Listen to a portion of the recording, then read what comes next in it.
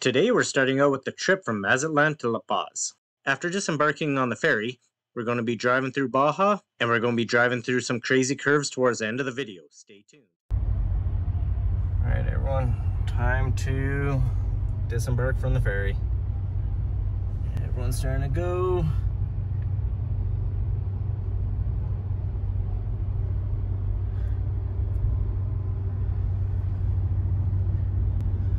Quite warm in here. All the vehicles.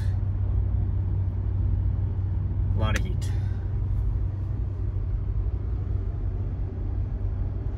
We are now back in La Paz. Baja all over again.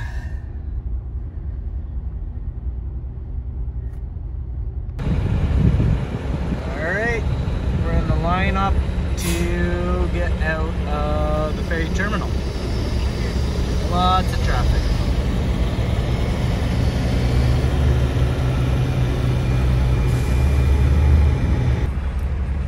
So I do see a sign off in the distance here. I can't see exactly what the prices are, but I assume all the big trucks are on some sort of account and that's how they pay.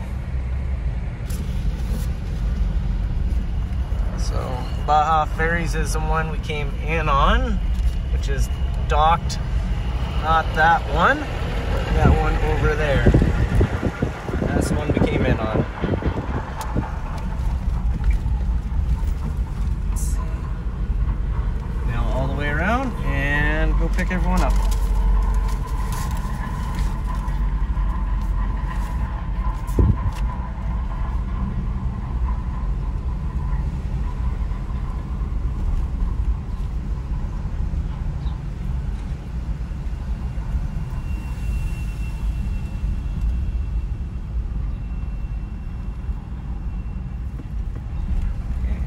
To the other side.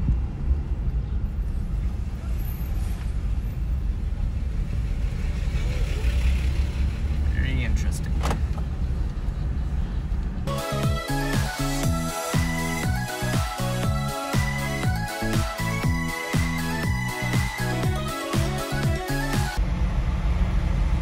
Alright, we're getting closer to the front of the line here.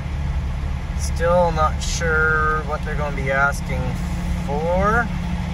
Maybe import permit, insurance. So this ended up being a full vehicle inspection checkpoint before entering La Paz after leaving the ferry terminal. Now it's time to go pick up the rest of the family who disembarked the ferry through the foot traffic and then make our way over to pick up our motorhome. And we ended up staying at Campestre Maranatha one last time before taking off the next day to head back on the road. Alright, so we are on day 1.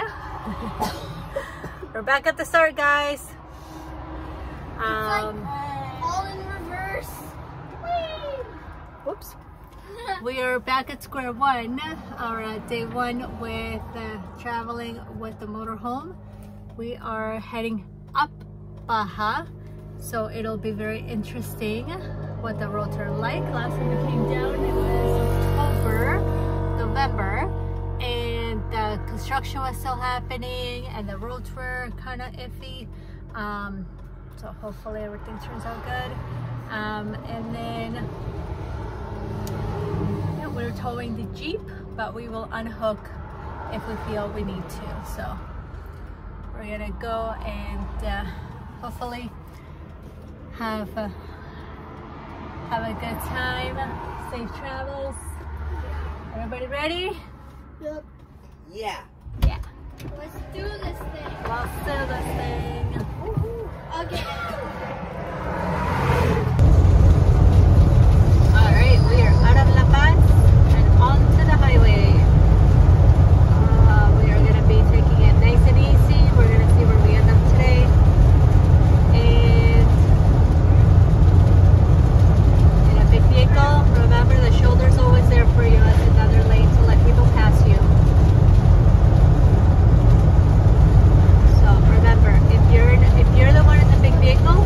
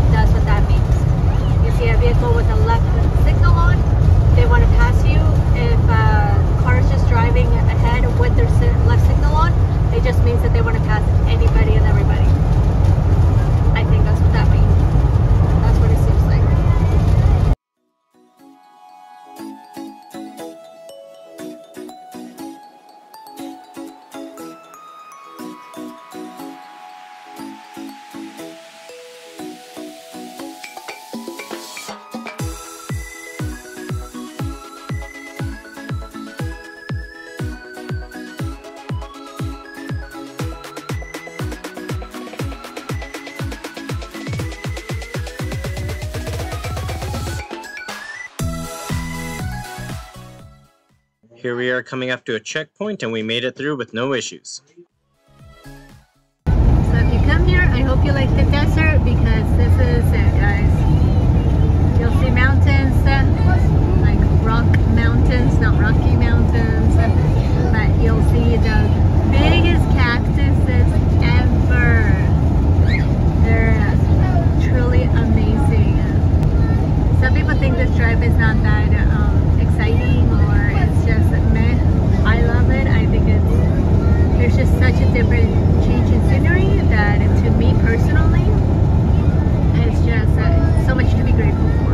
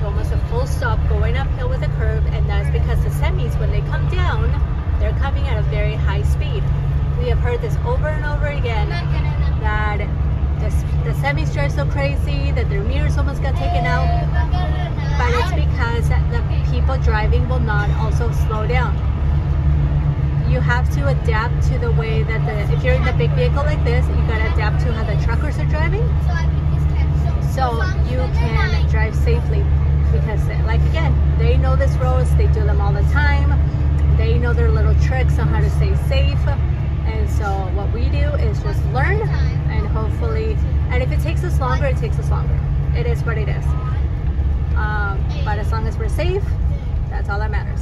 Yeah, there could be construction coming up that he already knows about. There could be, we don't know this road. We've only done it once, and that was 5 months ago. Or he's just really loaded down. Yep, and that's okay too. You know what? It is what it is again. Better safe and get there alive than try to hurry it up and have something happen. So we've seen a lot of accidents.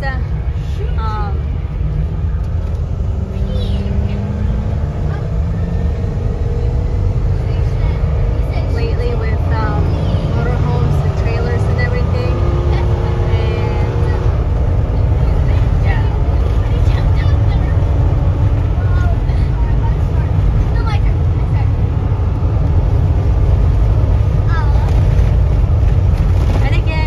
Your judgment. You know your vehicle. By the time you get down here, I assume you know how your vehicle is.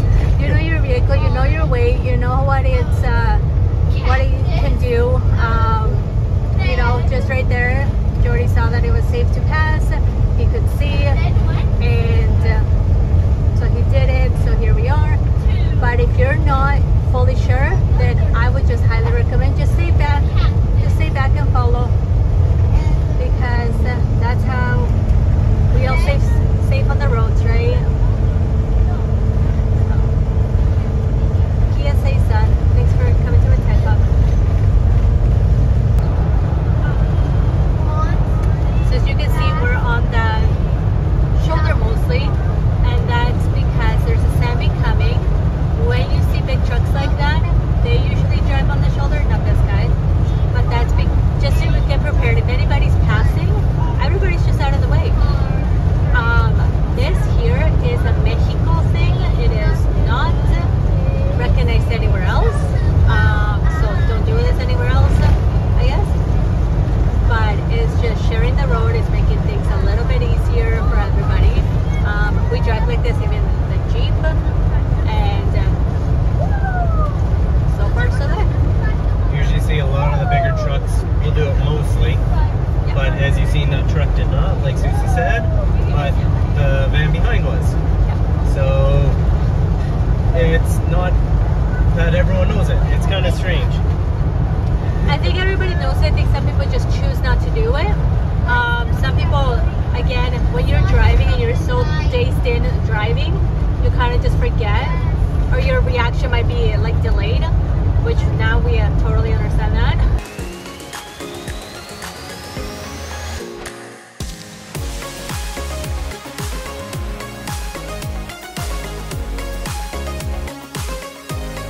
Again, this is a beautiful thing about Mexico driving. This part here, the moment we learned it, we loved it.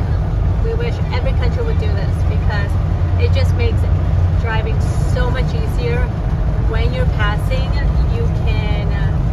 you're not putting anybody else in danger. Everybody works together, everybody's helping each other out, and it's just, I don't know, it's a smooth system in my opinion.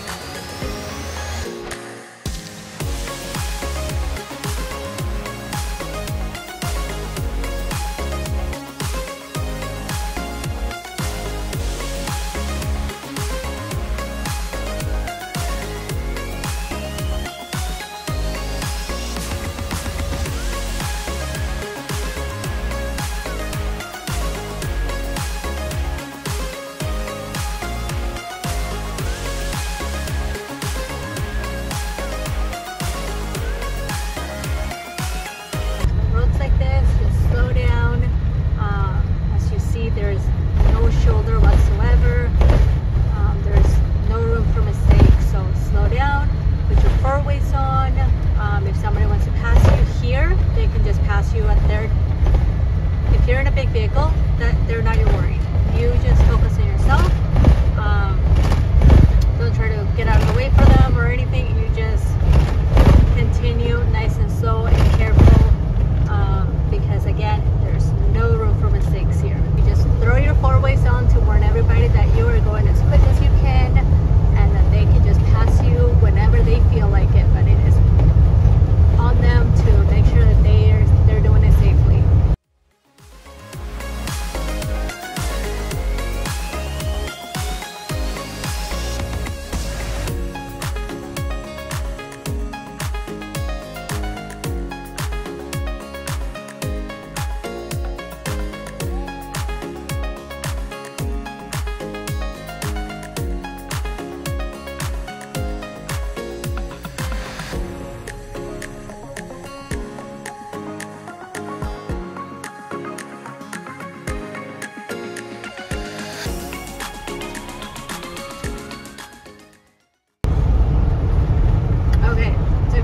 Here on the road you have the white lines. That is to warn you that there's something coming up, so it's telling you to slow down, and it's probably curve downhill, and it's only on that side of the road because this is where it's the most dangerous side. Remember, these are roads made for really big units or semis, so they try to have as much warning as possible. You might think that was laughable, there's something that happened, but it's your first time. You are grateful that they are there to warn you.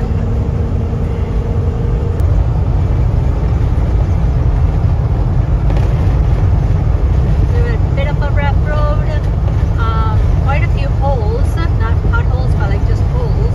There's a big one that was in the middle that went probably 4 feet on each side of the center line. That was big. So don't drive at night.